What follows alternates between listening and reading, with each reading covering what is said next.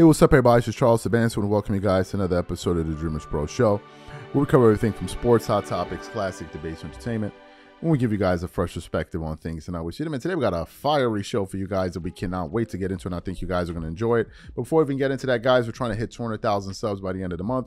We really appreciate it if you helped us hit that milestone by subscribing to the channel, obviously, if you enjoy the content. Let me get into this topic here.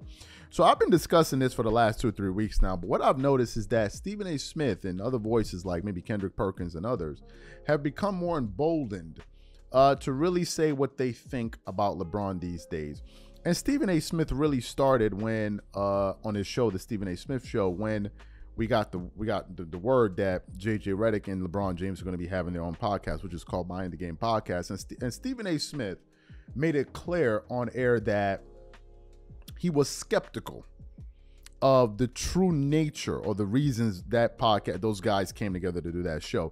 He ultimately said that the reason he believes that LeBron decided to start that show with JJ Redick is because he has this need to always control the narrative, and now he has a platform to do so, to go out there and change history and rewrite history. And to be fair to Stephen A. Smith, he's tried to do that in certain terms, and certain people have kind of gotten at LeBron James for that. So what happened? Yesterday, they were discussing a segment on ESPN First Take where they were reacting to some things that are surrounding LeBron James in terms of Bronny James and the criticism that he receives and all of that. So they were discussing this, and at first, Brian Windhorst was the first person to actually go out there and speak. And as I was watching it, you could see that Stephen A. Smith started to get a little bit annoyed with some of the things that Brian Windhorst said. So when it then came his time to talk, Stephen A. Smith went directly at LeBron. He first of all went at him by saying, listen, Bronny was already going to get scrutiny and criticism because he's your son. But the fact that you went out there and started talking about he could play in the NBA right now, he's better than some NBA players, that started to bring a hypercritical lens on that young man.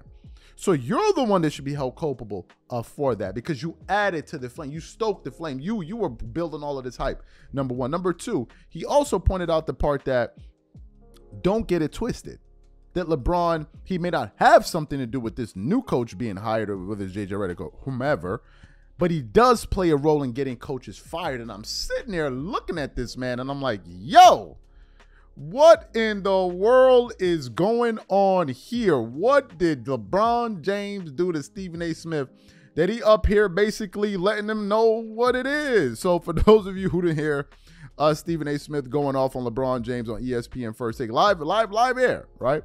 We want to play some of his comments for you, and then want to come back and react to what Stephen A. Smith had to say. Take a listen to him here. Props to LeBron James and Savannah James for raising such a wonderful son, for being such great parents, because everybody that you talk to about Bronny, one of the first things they bring up is his character. The fact that he's a really, really good kid. He's hardworking, he's dedicated, he's focused, et cetera, et cetera.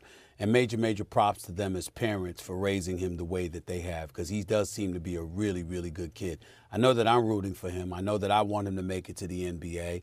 I know that I want him to have a successful career there. I'm certainly not rooting against him. But we're not going to gloss over the kind of predicament he's been placed in. It's one thing to be the son of LeBron James. There's pressure that comes with that. We understand that. Particularly in this day and age, Wendy and Legs, we know how cruel society can be to every and anybody, for crying out loud, because everybody got a voice and everybody got something to say. And we understand that, the advent of social media, YouTube, and beyond. We get that.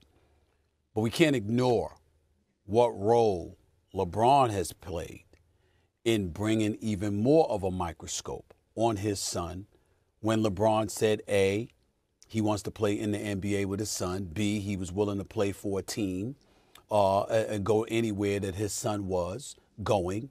And C, how he alluded to Bronny being better than some NBA players. And you couldn't find, if you found one, Legs, if you found one, Wendy, let me know. But I haven't heard one single NBA evaluator that ever co-signed on such a statement that LeBron James has made. Now we have to take into account what LeBron James is doing, because he's a mastermind. Let's just call it what it is. Wendy, you know this. I watched you on Get Up this morning, Wendy, and I wanted you on the air, and I wanted to look you in the face when I was saying what I'm about to say. I completely agree with you when you say that LeBron James quote unquote, doesn't want to be seen as having anything to do with the hiring of a coach. He damn sure got something to do with the firing of coaches. So what is it? Now, we can sit up there and parse words, we could parse narratives and all of this other stuff, but the reality of the situation is that when you're LeBron James, when you're that great and you're that impactful with that level of cachet, when you play for an owner in Jeannie Buss who looked me in my face and told me personally going into last season, her number one priority was making sure that LeBron James is happy. Number one. That's what she said, because she knows what he means to the franchise and she knows what he means to the game of basketball. You got to take all of those things into consideration and ask, what does that equate to? Last but not least, you also got to take into account this podcast, Mind the Game, by him and JJ Redick. Let's make sure we give them their props. Congratulations. It's a damn good podcast. You want to know about basketball? That's a place to go. They both know what the hell they're talking about. But it just so happens, everybody want to sit up there and say, well, you know what, he don't want to have anything to do with who the next coach is. No. I want Greeny, I want Wendy and Legs up on the screen right now. He don't want to have nothing to do with that, huh, Wendy? Well, who's the candidate for the Lakers job? Ain't that JJ Redick? Ain't that one of the leading candidates for the job? I think so. I kind of know this. He's one of the leading candidates for the job. LeBron James and JJ Redick didn't start this podcast last week. Now, I ain't pointing the finger at JJ at all, because JJ just doing his thing. I'm talking about LeBron. How are you playing for the Lakers, knowing Darvin Ham's on a hot seat, and you're going to start this podcast with a dude that's now a leading candidate for the head coaching job? So that's what he had to say. Look, I don't know where this is coming from, if I'm being quite honest with you. I really, really, really don't. But for whatever reason, Stephen A. Smith has seemed to have it up to hear what LeBron, like quite literally. What confuses me, however, what confounds me about Stephen A. Smith is that he points out all of these shortcomings of LeBron, all of these tactics, all of these antics, all of these tricks that he plays. But nevertheless, you have him as the second greatest player. But I don't know how he comes to that conclusion. And then if you listen to Stephen A. Smith actually give an argument, he doesn't have a sound one. All his argument, well, if you think of everything and what LeBron brings to the table, I'm like, okay, would you mind going a little bit further than that? He doesn't really have a clear, concise argument that we can say, okay, this guy's bringing up some pretty solid points. We don't really know what Stephen A. Smith really thinks on the issue. But nevertheless, I'm surprised. And it seems like Stephen A. Smith is like, no. You can go have your bully pulpit. I have mine here, and I'm going to call you out. Now, what we do know is that he is one of the very few people at that network that has the chutzpah to do that, that has the cojones to do that. Brian Winters ain't going to do it. Tim Legler ain't going to do it. The rest of Molly Cameron, they not going to do it. It's only a few people. And what I'm noticing now, there seems to be a change in the tide. And the people that I'm seeing really go at LeBron these days is Kendrick Perkins and Stephen A. Smith. I don't know the backstory. Now, Stephen A. Smith did allude to the fact that LeBron has had people approach Kendrick Perkins whenever he goes on TV and says things that Clutch Sports and these guys don't want him to say.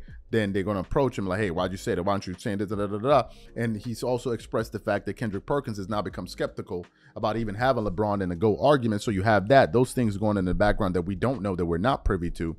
But nevertheless, your man Stephen A. Smith seems to have had enough with LeBron James and his antics. So what I want to know from you guys, what do you think about what Stephen A. Smith? Do you think it was inbounds, out of bounds, whatever you guys think? Please leave your thoughts in the comments, and we catch you guys on the next show. Peace.